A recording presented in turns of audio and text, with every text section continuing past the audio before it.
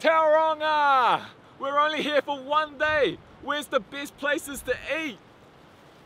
Whoa, love Rosie's Bakery. All right, that's one, but I need 3 more for an episode. Oh, sweet. Chidori, Johnny's Dumpling House, and Bobby's Fresh Fish Market. We're sorted, let's go.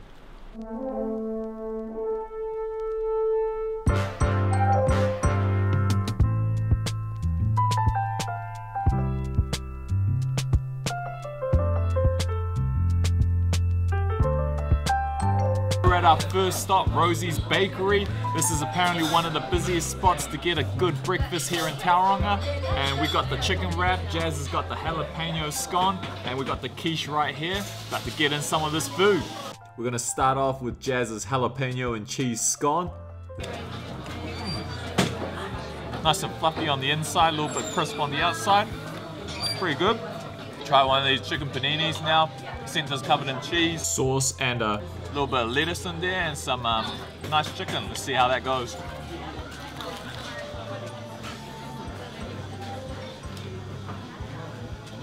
That's classic cafe breakfast food. Nice and crispy panini. And the chicken's got some nice tomato sauce all over it. And then you get that nice smooth cheese. Yeah, our place is crazy busy. There's lines constantly. Ever since we've arrived here, there's been a line right to the end. I'm gonna get in for a little bit of this quiche.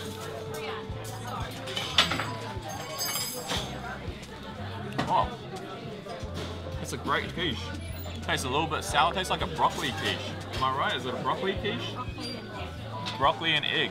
Just talking to a nice granny a little bit before, and she was saying that she's been here for about 5 years, and all the food that she's tried here is on point delicious. The stuff that we just had, it was simple, but it was done perfectly. Nice one, Rosie's. Next off, we're heading off to Tauranga's best ramen spot, Chidori. It's run by 2 lovely Japanese ladies. It's super busy, so make sure you come early, and it's rated 4.9 on Google reviews. And I've got the Paitan ramen, which for you guys who don't know, Paitan is a clear broth ramen which is made out of a little bit of pork bones, and you've got a hint of seashell flavors as well. Itadakimasu. So let's try this broth out first. The weather's turned sour on us, and so it's going to be nice to get some hot ramen. It looks really authentic and it smells delicious. Let's try that out. Oh, very hearty. You can definitely taste that there's a lot of pork that's gone into this because it's a very, very thick broth. And I can taste a little bit of the hint of the seafood. Let's get a little bit of that noodle now. Ramen itself has a nice bounce to it. Let's get in for a little bit of the chasu and then have a chaser of the broth here. Excited for this bite.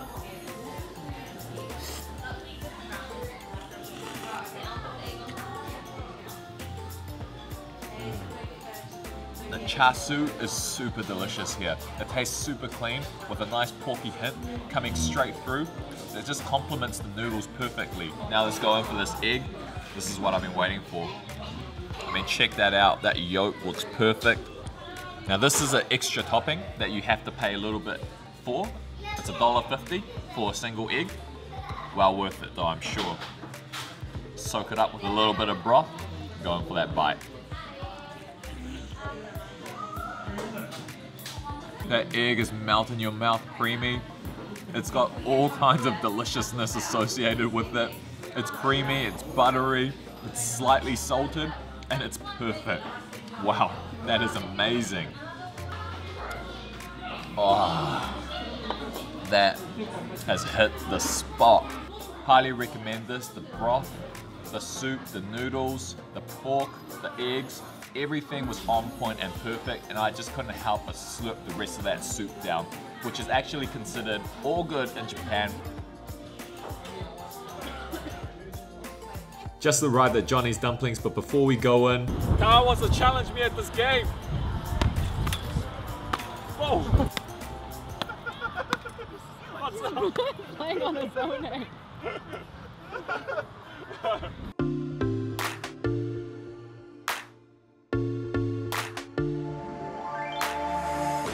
Alright, Alright guys, the food has just arrived and I'm gonna dig in. In Chinese we would call one of these a ha gao. This looks a lot bigger than the regular ha gaos that I'm used to, but it looks delicious.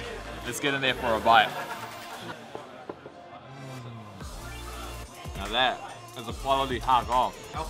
The shrimp just tastes fantastic in there. Super fresh, nice and elasticy. Quality. Alright, let's go in for one of these pork and vegetable dumplings now. They're pan fried. They're pretty huge. Check that out. Get some of the hot chili. Don't know if I can one bite of this. Nah, it should be alright.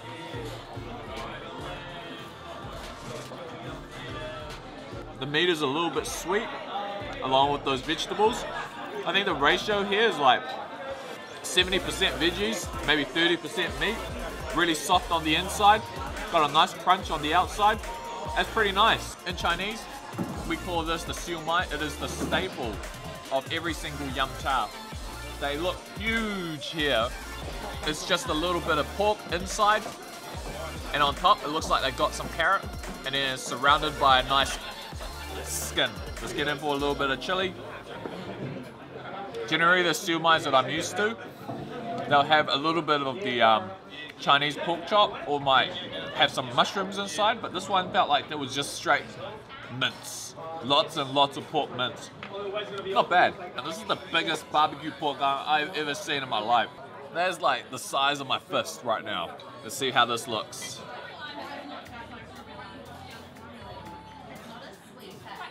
Yeah, looks like a classic barbecue pork bun to me. Let's give it a try.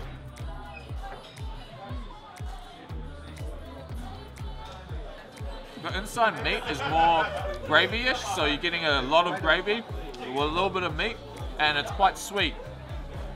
It's not bad as well. Alright, this meal here at Johnny's Dumplings, pretty good. It's quite a unique experience because you got the whole pub vibe going on, but at the same time you got Chinese classic food. Definitely come check it out if you're into your drinks and you want some snacks to go with that. On to the next spot.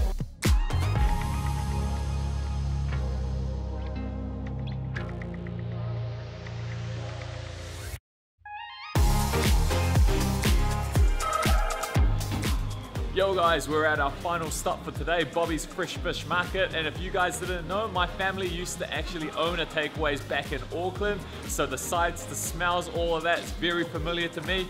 We have been to this place before and is definitely one of the busiest fish and chip stores that I've ever been to. The line is always packed right out the door and the fish and chips here are delicious. Literally the best. Yes, they are. So good.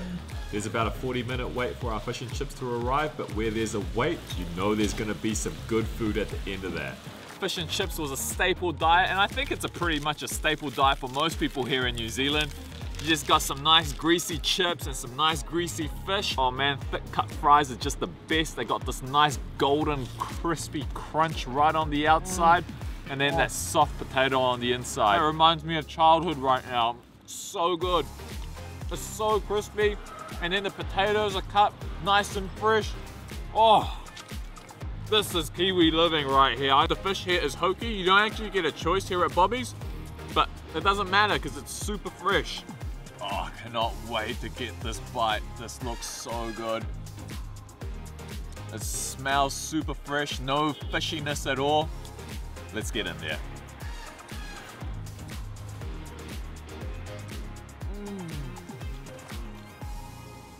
Perfectly salted, super soft and flaky.